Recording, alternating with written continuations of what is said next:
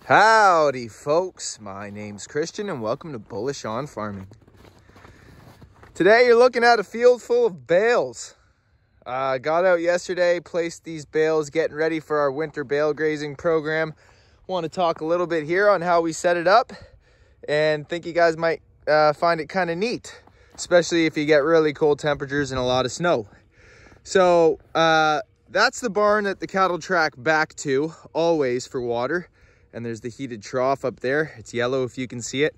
We have a couple hot lines that we put that keeps the cows from going left in the lane and right to the wilderness section that we have over there. So it's nice and easy, and it keeps the cattle commuting back and forth for water, which keeps them active. And we like that. So as they walk all the way up here, this is the gate that they walk through that stays open.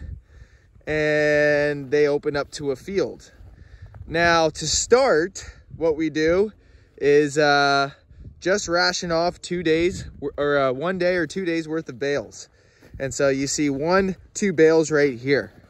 So I'd have an electric fence that comes hot from there and cuts up and sections off these 2 bales. And that pretty much gives us, you know, this corner of the field, which might be a tight paddock if you were grazing pasture. But now that we're talking about winter bale grazing, the ground being rock hard, we're able to keep a higher stock density in a lower, smaller area for longer periods of time. And so you can see how the spacing between the bales, it's about 35 yards from that bale to that bale. And the reason why I did that is that for you to have enough space when you put up your electric line in between these 2 rows, let's see if I can fit both those bales, right down the middle here, you need enough space on that side. So when the cattle are mobbing around it, we're gonna have 40 head here, folks. They're not brushing up against that hot line. So that's something that you want to think of in advance, because it makes, you know, the progression through your whole field so much easier if you think about these type of things first. And I did it last year for the first time and we loved it, so we're doing it again. Now last year I measured out equal space, equal parts for 1 day sections throughout the whole field. And I did that with some stakes and measured them out just by marching through the field, sectioning by yards. This year I just really freestyled it. And the reason why I did that is because of the snow. I can't see where I placed bales last year. It would have been great if I put a post in those residue pats that the bales leave behind, so I would be able to know where those bales were. But by freestyling it, I'm hoping, you know, the odds of me landing on the same spot that I placed it last year is pretty slim. It might happen, but you know, even if it's right beside the last bale from last year, we'll take it, because any new section is what we want to target. This is a higher impact regenerative method in my experience. And those residue pats from each bale, although they spring back nice and fertile that spring, so, you know, after this winter, that immediate spring, they do bounce back, but they're not 100% vegetation coverage, okay? You're gonna have some carbon smothering there, and that's just part of the process. You can mitigate that by spreading it around with a pitchfork, which I talk about in previous videos.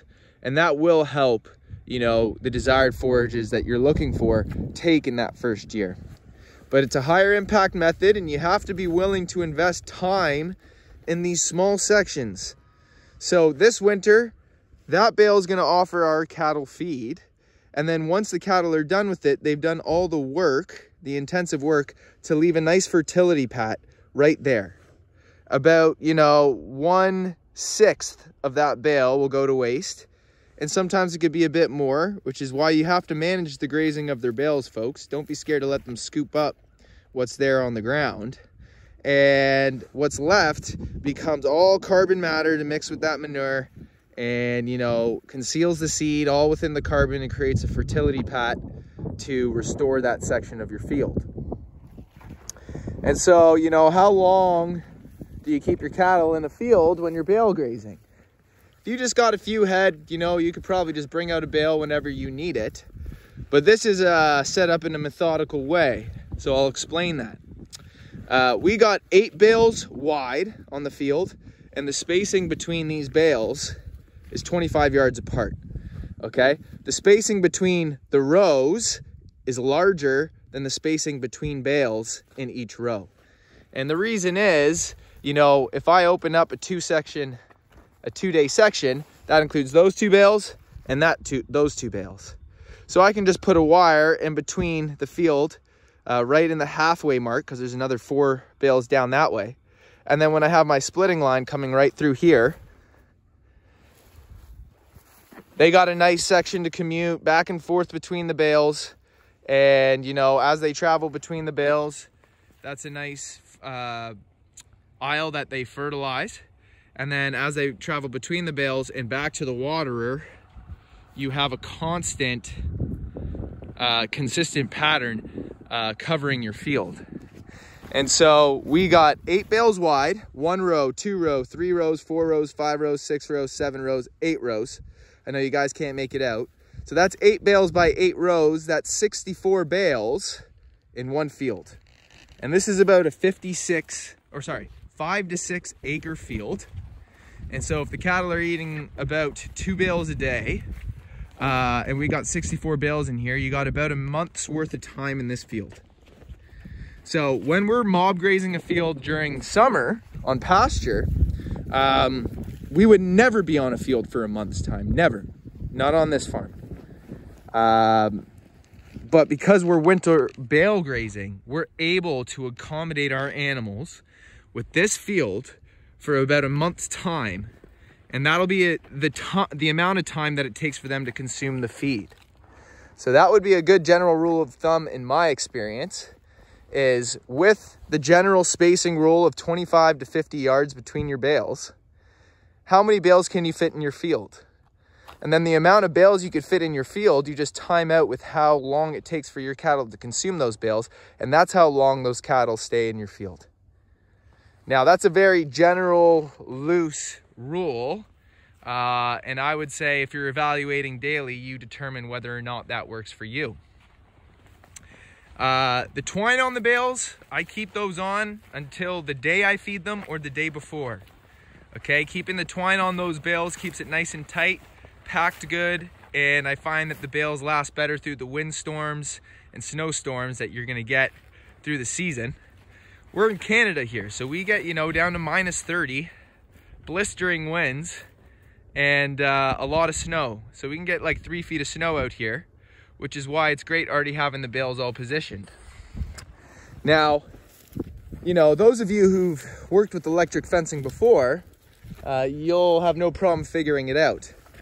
But I'll just say briefly, you know, sectioning these out is so crucial because you just don't want the cattle to go out and start, you know, playing around with these bales. You know how they are and how they like to use them as scratch posts, okay? I recommend keeping 1 to 2 day sections because that keeps your animals focused on consuming the bales and not playing with extra stuff, and scooping up what they're rationed. And make sure that it's more than enough, folks, because when you're in the winter time, cattle can lose conditioning quick if they don't have the right amount of feed. And that is the most efficient way, in my experience, to consume feed, but also leave enough residue for regenerative purposes. And so, you know, with the cattle always tracking back, I'm looking into this field how the cattle will move. As the days go by, and you know, 2 bales, 2 bales. So we get about 4 days out of each row. Every 4 days, the cattle march forward to the next row, sweep across, march forward to the next row, sweep across. And that gives us just over a month. Then we have another field over there with a gate right through this bush line. And we'll be doing the exact same thing there. And they'll be marching back. And we actually got a lane right through that bush. It's a trail. And they can march right back to the water. Or if we wanted, we could even have them come back through this field and back to the water. But you know what, folks? Cattle in the wintertime with a lot of snow, their water consumption goes down. There's some days where they never even come back for water. They'll just lick the snow. And bedding, I suppose we should touch upon, which is also another multi-purpose of all this winter bale grazing feeding, is that all of these residue pats although they're very good for the fertile in the spring, they also serve as bedding through the winter.